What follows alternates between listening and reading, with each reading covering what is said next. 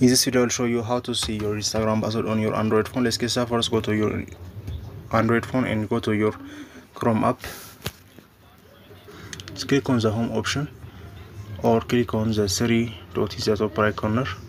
Scroll down, click on net setting and scroll down until you see your Google password manager. Click on that and scroll down and click on Instagram. Yes, you can enter your password, or you can easily by your fingerprint. You can easily open it by your fingerprint and click on the icon to see your password. If you found this video helpful, subscribe my channel or see you in the next video.